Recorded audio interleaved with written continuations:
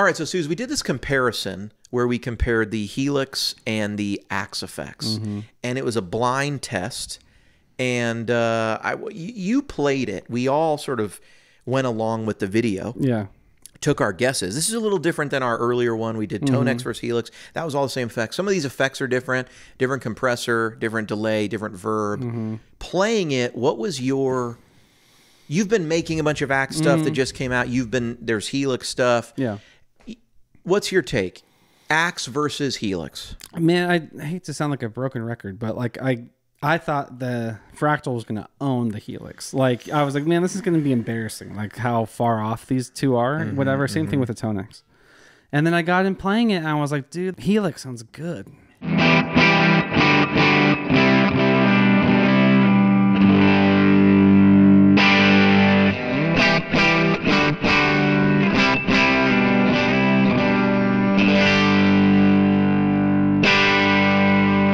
You know, and it's just like this side by side, which I would never do. Like I normally play one all day or all week. Yes. Making products for it, shooting demos, editing demos. I'm like in that world. Then I'll go to another pedal or platform. It's like, oh yeah, this is cool in a different way. But the side by side, like really listening closely back and forth. When you do that, they're actually can be very, very close. They can be very, very close, like indistinguishably.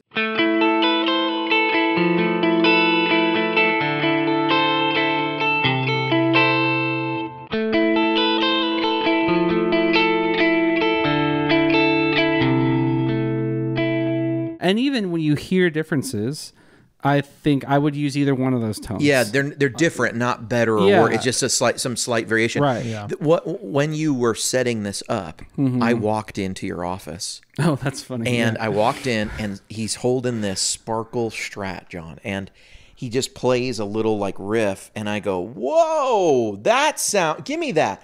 Now, what was up on the screen was the Axe editor. And so I said, let me play that. That sounds good. And I knew immediately. I was like, go ahead. So I grab the guitar, I sit down, and I play. And the first words out of my mouth, I said, I could give up my Kemper if this is the sound I could have. It was a 74 Purple Plexi, and it was great. And he goes, look at Logic. And that was when I realized what? And I also realized the Helix was on the floor running. And it was the Helix patch. Now, so then I switched between them, and I thought this 74 Purple Plexi Helix patch sounded just ace with this guitar. Felt good, felt incredible.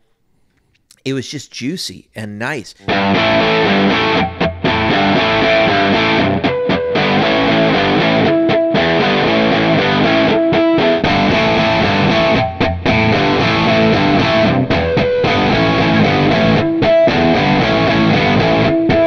We made a couple changes to the Axe, and it got similar, you know. But I went, man, something's actually just really special about this. Now maybe it's the compressors we're running, because this whole comparison was our tone match stuff on both platforms. And so on the Helix, we're always running the kind of compressors that I started dialing in way back, which is kind of a normal compressor up front, but then after the amp, there's a light, like 1176, like kind of, it's like 50% or maybe less mix. This one was 50%. It's pretty light, but you turn it on and off, it's just a little bit of level boost, but it adds just a nice sort of response that I think is really, it just makes the amp feel alive and juicy. I don't know if it's the best thing for every amp. We were having that discussion too. Does this work better on some amps than others? But on this, I went, this is it. I could just play this all day. Yeah, for sure. So yeah, these types of A/B comparisons too are interesting, because like we were saying, there's usually some sort of like objective, like I would like it to sound like this, you know. So you pull up these two things, and it's like, well, which one sounds better? And then you sort of try to force the other one that way, you know. And it might be Helix, or it might be, you know, Tonex or Fractal, whatever. Yeah. And then you do the next time, and it might be different. And so like, it's not necessarily the same as, like you were saying, like optimizing for this platform. Like make this sound as good as it can, make this one sound as good as it can, and then say, okay, which one am I more comfortable playing, or brings me more joy playing, or whatever, however you want to rate them. If you're trying to make them sound identical, there's normally some standard that's like make the Helix match the Fractal. Yeah, and so our tone match stuff like that becomes, so these are both tone match, which is I think why they get so close. If we did this like in a way where it's just get the best sound, you're obviously going to come up with a lot of differences, and then it's going to be up to the listener just by preference. Maybe one is a little brighter, one is a little darker, one is a little more this or that. That becomes a little more subjective just on what you're looking for, you know, what you like. Even the feel can be subjective. I think largely though the feel is where most of the units get outed. You know, sometimes they have a stiffer feel or whatever. I was thinking today too, and someone actually in the comments said this about the last video, the Tonex Helix video, but it's a great observation. Like he said, I like some of these sounds more with certain guitars and other, and I said, that's very important because like I was playing the Telly today when I was doing all of the sounds, but like you made some of those, like the Deluxe Reverb was made 2 years ago or something on the Helix, and I probably made some of those with the JM Pro, and so when I pull up the sounds, it's like, whoa, this is very dark, this is very bright. It's like, well, that day that we made them, they sounded good, and we hit save, and we moved on. 2 years later, I open up the same thing, and I'm like, this doesn't sound like the thing I made a week ago. It's like, well, how many variables have changed? No, a lot of variables, and the reference guitar can change a lot, and just what you're kind of looking for. You know, we all go through periods where our guitar, like, preferences kind of change, and what we're looking for changes. I think there's an ebb and flow for sure. So if you were gonna play Fractal versus Helix, if you're gonna choose one, what unit are you taking out and playing? I think one thing that this AB, you know, we don't have 50 hours to do these things. You know, one of the things, the limitations is we didn't go crazy into effects. You know, we tried to make the delay and reverb sound close, and like there's a chorus one on one of them, you know. But having played both of them, I know the Fractal effects are far superior to the Helix stuff. You know, like every model sounds maybe better. Especially the verbs. Yeah, the verbs are much better. You have more delay sounds to choose from. There's just like a bunch in there. So like that's what would pull me to the Fractal is just the, I know any sound I create is going to be with the best effects for that sound, you know. I will say this, I do dig the Fractal editor. Yeah. But I could see how someone would like the Helix more just because it feels a little more streamlined. Yeah. There's definitely more deep editing stuff in the Fractal, which, totally, you know, for good or bad is what I'm saying. If you like, if that's a positive, great, it's a positive. I can see how someone would say the Helix has enough stuff to play around with, and you sort of just, and it's easy to do. And there definitely is a bigger learning curve on the Fractal stuff. But it goes a lot more in depth. I bet the Fractal has 10 times more parameters.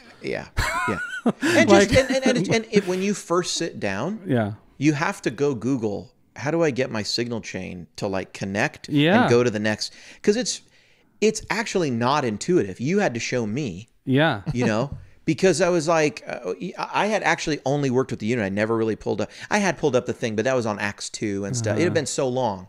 You know what I mean? It's not like it's. Yeah, I remember you had one years ago. You have to know. And we said then, we're like, this is the craziest unit. Yeah, you have to know it. Yeah, you just got to learn it. You just got to know it. So, and the Helix does feel very, it feels a little more like drag and drop. Oh, yeah. You know, it has user-friendly, I would call it. Yeah. Well, plus every single block has like the same parameter. Yeah, a lot of it's like kind of, and it's just all different color. I mean, the other one has color coding too, but it just, it's pleasing. The Helix editor is pleasing to look at, pleasing to use. You know, well, that's subjective. I would. You were asking about what unit I would. What would you take? The FM9 to me is amazing. You know, it's a great size. All the buttons and the functionality and all that. The Axe 3 with the extra thing. I mean, cool. You know, it's just You're talking about the FC6 with the FM9. It's a lot of gear and stuff to manage, and is it all set up and everything. I just like it's like a Kemper stage is the FM9, you know, and I just think it's great. Yeah. I thought the AB's tests were really interesting. Yeah, you were saying you liked some of them. Yeah, I mean, because I was doing it blind also, And yeah, what was it? I preferred the axe. The axe on the BC15, but then I preferred the Helix on Helix. the Deluxe Reverb. Yeah. One of the things we and noticed, then the other one, I was like, You're these like, these are the actually same. sound really similar. one of the things we noticed in the test is I thought, and we all kind of noted this, the ones that sounded the most different were I thought were the ones that used overdrives.